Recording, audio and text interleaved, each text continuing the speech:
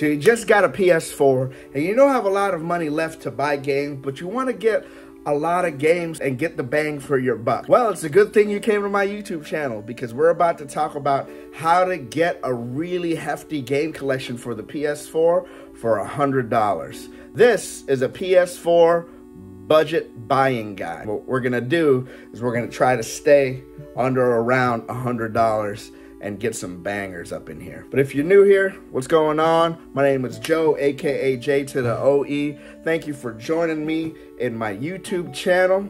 Please don't forget to hit like and subscribe. Hit that notification bell. Otherwise, let's do this.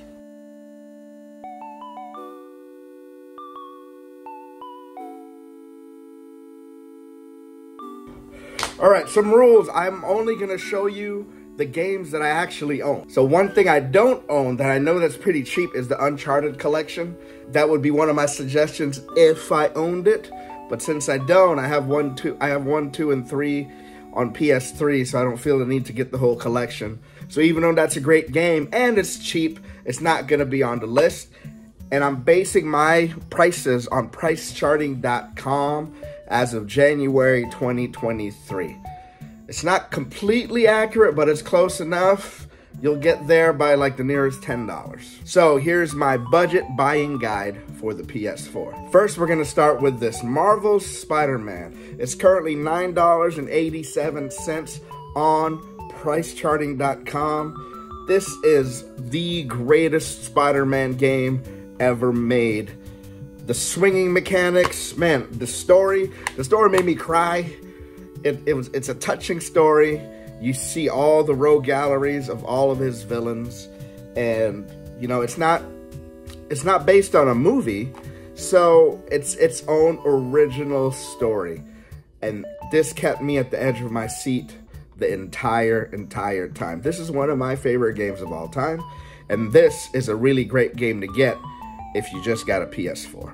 The next game I would say is God of War. I know God of War Ragnarok just came out, but this is the God of War, came out 2018. Was it Game of the Year? Or almost Game of the Year, but man, this was great.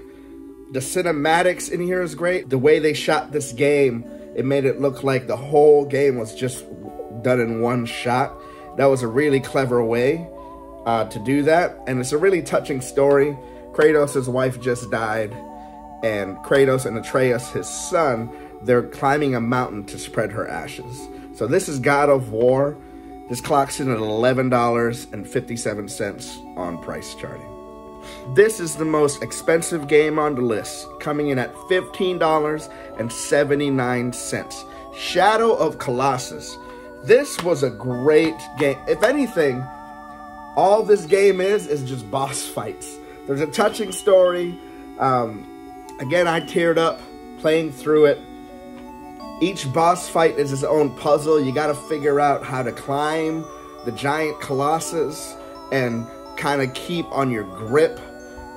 It's a whole puzzle, each colossus, and each colossus offers a different challenge. One's goes underwater, one flies, one... Yeah, there's always a pattern in those. So Shadow of Colossus coming in at $15.75. The next game on the list coming in at $5.33 is Fallout 4. This is a really long game, so you really get your bang for your buck, especially if you do a bunch of the side quests.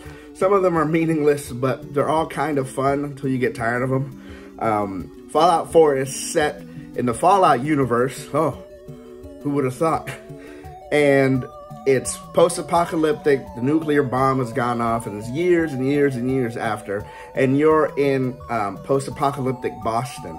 And so all the Boston sites are there, from Paul Revere's Last Ride to Faneuil Hall and all of that. And it's really cool. I lived in Boston when I played this, and it was really cool to go through all the places and be like, hey, I've been there. It's not really accurate map-wise, but it's all there. Fallout 4, $5.33, a great buy. The next game is Horizon Zero Dawn, coming in at $9.21. This is basically Zelda Breath of the Wild with robot dinosaurs.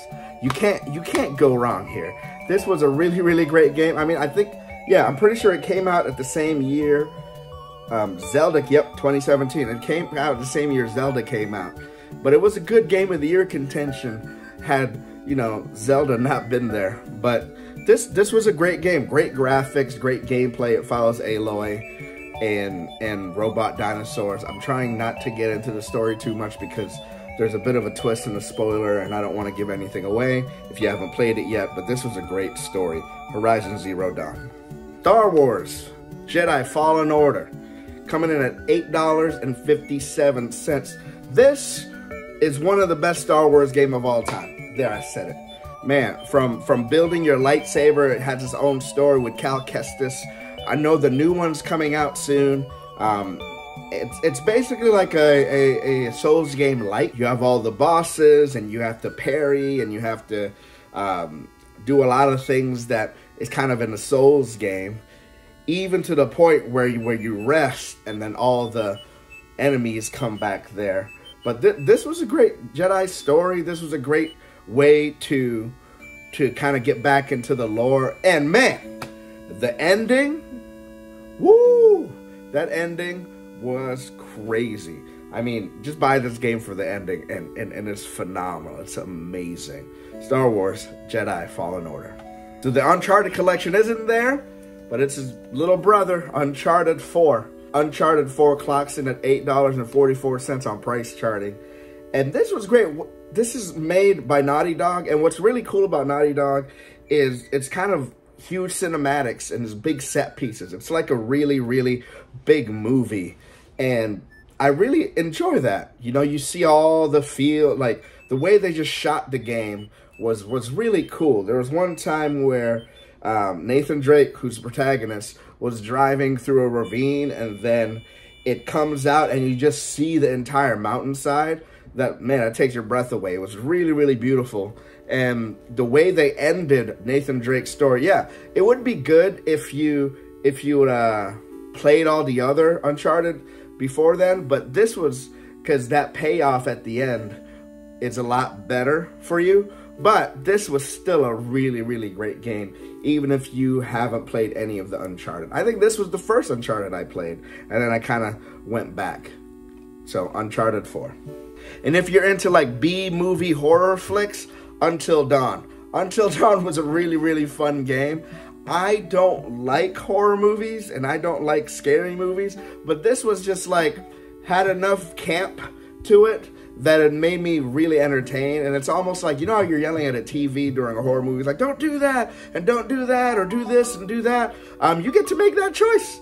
You know, it's played by some actors that you know, maybe you don't, but it's, you know, acted by professional actors. And it was a really good, fun story. It's not going to win any awards, unless it did. But, you know, it's pretty campy, it's pretty fun. Until Dawn. Coming in at $8.14 on price charting. And these are the last two games. One of them is a little controversial, but I still really like the game. The game kind of made me be a little bit introspective, especially within the first game. It's the Last of Us series. So The Last of Us Remastered is $9.46, and The Last of Us 2 is $13.45. The Last of Us is, man, at least for me, it was one of the greatest games ever made. It's actually, you started in Boston too, which is actually kind of cool. And you go on a cross-country road trip, trying to get this girl all the way out west. The HBO show is going to come out, and this was, man, what a touching story between Joel and Ellie. It's really, I'm trying not to spoil anything, even though you might just watch the TV show, might spoil everything. But it's a really, really good journey. And honestly, The Last of Us Part 2 kind of completes the whole thing. A lot of people didn't like it because of certain characters that you had to play through and stuff. But what I loved about this game is it was unexpected, and it kind of makes you feel like you don't really know who the bad guy is here, and I like that. I like that. And yeah, I really, really enjoyed The Last of Us Part 2. In fact, when I played The Last of Us Part 2, I replayed The Last of Us remastered so that I could get like the whole full picture again. And yeah, these were really, really good games. So if you add these up, we're at $99.63. It's pretty close, you know, so we got it right up there. So you probably pay tax, maybe a little bit more than 100, but man, it's a solid 10-game collection just for about $100 or so, and you can't go wrong with these titles. Man, it's all bangers, and it's all really, really good. And see, the great thing about collecting for the PS4, it's a generation behind, and so a lot of the games are cheaper now.